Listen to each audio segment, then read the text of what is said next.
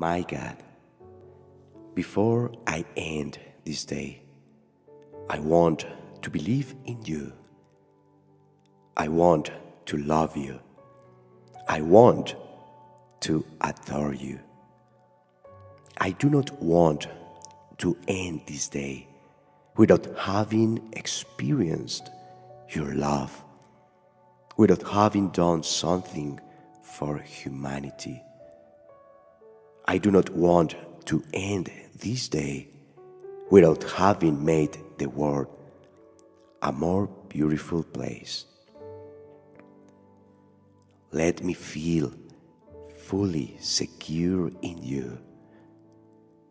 Let me have the experience of you, a wonderful experience in which I feel your divine warmth, in which I feel you close to me, in which I hear your voice. Before the end of this day, I want to sow, I want to plant, I want to rejoice, I want to forgive, I want to see, I want to admire, I want to be amazed at what surrounds me. I want to be amazed at the stars, to be amazed at the ant, to be amazed at the flower, at the fountain. I want to enjoy the little things that weave life. Do not let me live distracted from the beauty that surrounds me. Grant that I may mock none. Grant that I may despise none. Grant that I may hate none, that I may hurt none. Let me fulfill my task of love, of fraternity, and of joy.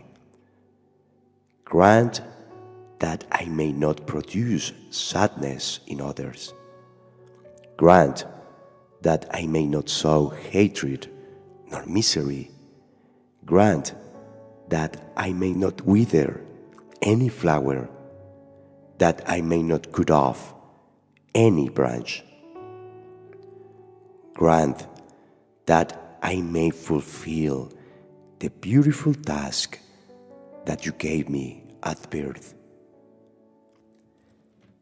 May my task be made of no blots, streaks, crooked lines, no evil words. Make me live intentionally my hours and my days. May I live with such intensity that I approach the ecstasy, the rapture of joy, of existing, of the joy of loving, of the joy of believing, of the joy of waiting for you, my God. I want to ask you, my God, for my homeland, and beg you to build in it a civilization of love based on justice, respect for the rights of all, in truth and freedom.